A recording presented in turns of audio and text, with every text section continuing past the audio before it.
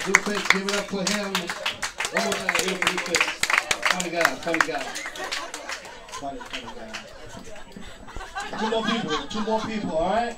Two more people. Y'all not ready to go, are you? We can stand up 2-3 hours, right? Yeah, fuck that. That ain't no fun. All right, next guy coming up is a very good friend of mine. He's performed all over. He's really taking his comedy to another level, all right? And you will see now. Please put your hands together for Mr. Joe Nate. Also, it's his birthday today. All right, birthday.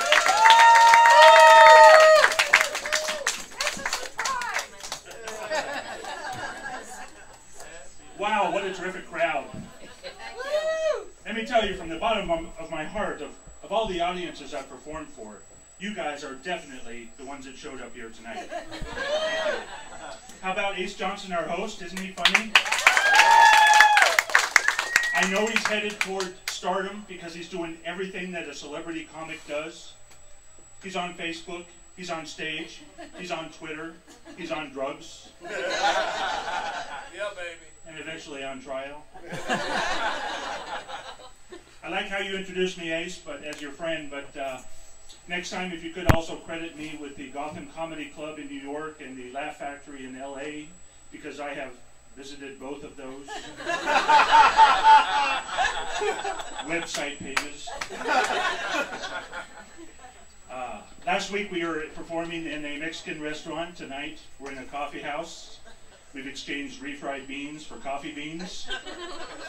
Doesn't matter, either way we end up in the bathroom.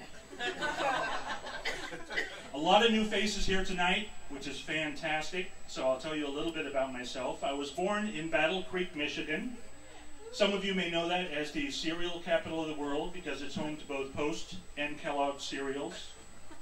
Our high school mascot was a flake. We could never count on him. In high school, I was on the football team and on the chess team. I think the hardest part about being both a jock and a nerd at the same time was having to give myself wedgies.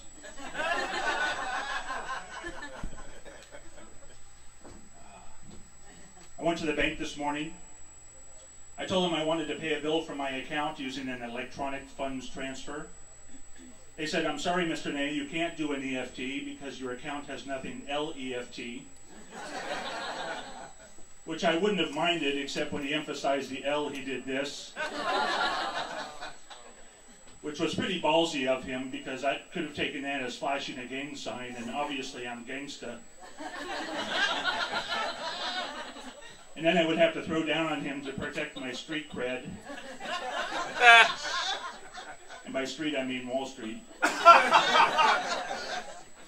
My family was questioning why I would want to get into comedy at such an advanced age. That all the younger audiences, they wouldn't understand me because my pop culture references are from the 70s. I said, yeah, I know, but I'm doing it for them. I want them to want me. I love you to love me. I want you to want me. Sorry guys, that was a cheap trick. When I first got into comedy, I wasn't sure about the audience reaction, if it was working. My very first joke was about Malaysian Flight 370, and to this day I still don't know if it landed. Oh, that's right. I was dating a woman from Australia for a while, which is pretty much the same as dating a woman from the Northern Hemisphere, except I go down on her counterclockwise.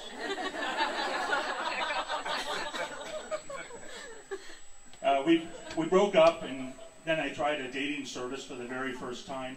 I told them I was expecting to find a woman that was successful, intelligent, humorous, and liked sports. So I wrote up my bio and gave it to them and asked if I needed to change anything. They said, yes, your expectations. I do not have Tourette's syndrome, but I am a carrier. I cause people around me to curse. I do not have chronic constipation, but it's true, I don't give a shit. I do not have diabetes. There's no joke there. I just thought you might be curious because you would think, right?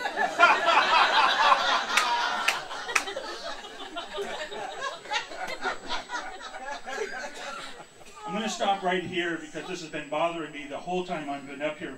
I finally figured out who you remind me of, ma'am. Yeah, you know that show on TV, America's Top Model? You remind me of someone who would watch that show.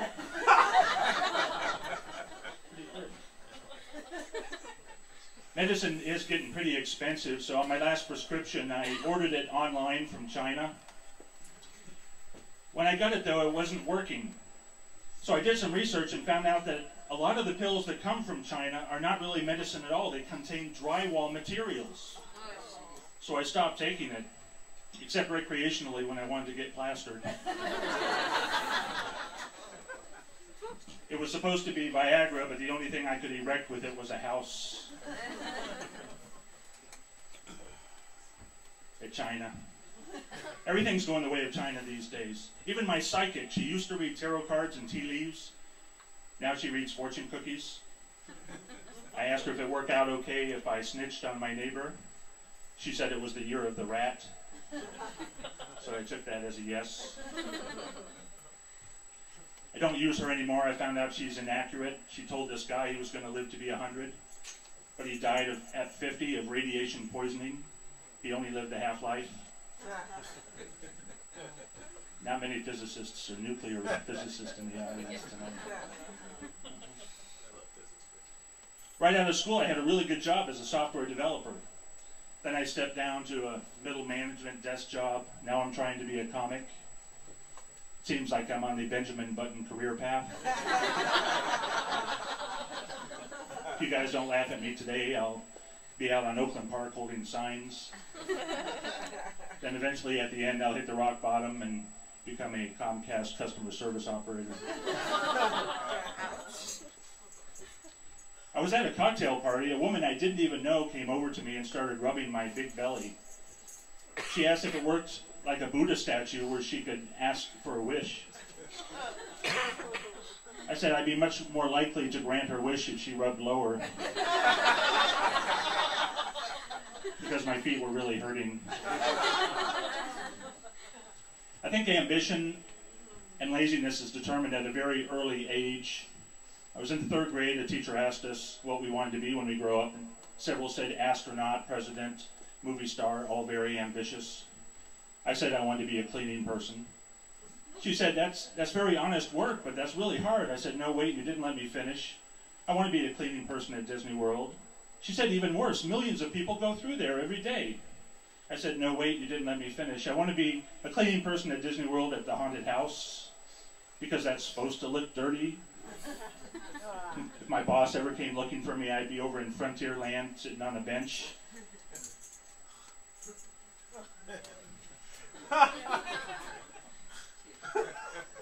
To show you how my level of laziness lasts even to today, I didn't write an ending for that joke.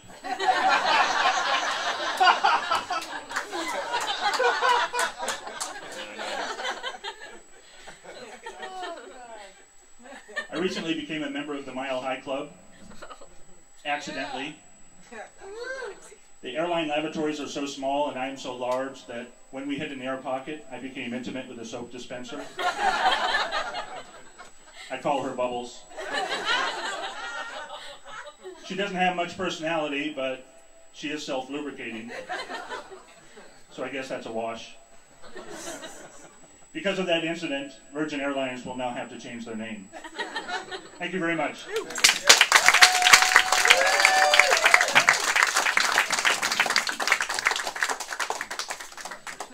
One more time for Mr. Joe Ney. Give it up for him. Once again, thank you guys for coming out to the Coffee House tonight.